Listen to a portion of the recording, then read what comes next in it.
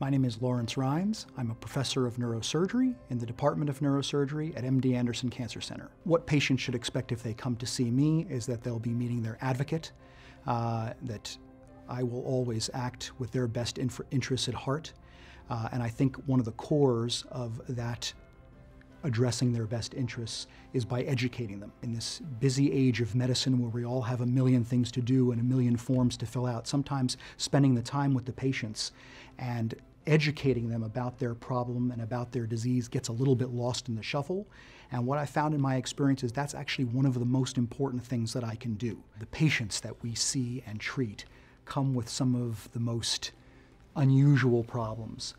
Obviously, in a cancer hospital with a large oncologic population, we see a lot of spinal metastatic disease, but we also see a phenomenal number of rare tumors. And I believe that we're uniquely qualified to take care of these patients because we've developed quite an experience.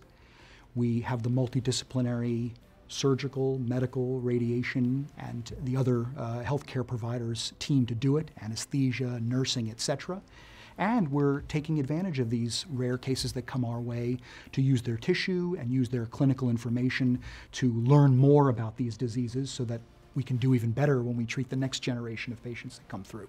When people ask me how I can work at a cancer hospital, do I find it depressing or disheartening? What I would say to them is, in fact, it's the opposite, that I take care of a very brave population, people who are looking to get better and ultimately looking to have a high quality of life, and to play a small role in making sure their quality of life is high for whatever time they have, I consider to be quite a privilege.